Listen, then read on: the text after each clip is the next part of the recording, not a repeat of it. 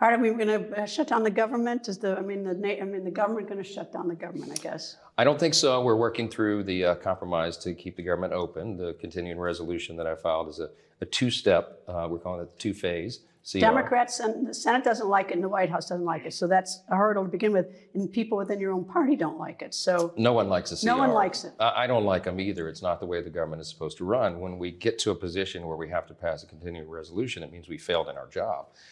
That's happened for a long time now. We don't have muscle memory on how to actually do the budget and actually enact 12 separate appropriations bills as the statutes require us to do. It hasn't been done in many years here. So we're trying to break that mold and get back to regular order because that serves the American people well. It's a good stewardship of their precious resources, and it allows for more accountability. So the two-phase CR, the design of it is, and the reason everybody has been a little bit shocked about it, we haven't done anything like this before, but the purpose is to break up the dreaded Christmas omnibus bill that everybody knows is the way this has been done ever since I've been here for the last 7 years.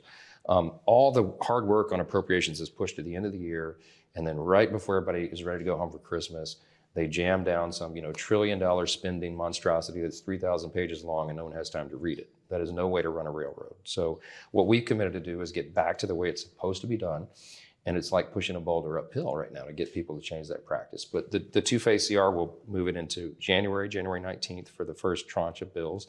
And then the remainder will go to February 2nd. And that will allow us the necessary time to finish the work that's been started to get those individual bills done. As much as that might be a good idea, how do you get the people who are opposed to it, even within on this side of the House, knowing that the Senate's opposed to it and the White House, it almost seems like it's dead on arrival. It's not dead on arrival. Don't say that. I'm just saying, is the Senate in favor of it or the White House in favor of it? Let's just start there without your party, without looking at your party. I honestly don't know where the White House is going to land on that. They panned it immediately before they'd even read it, of course.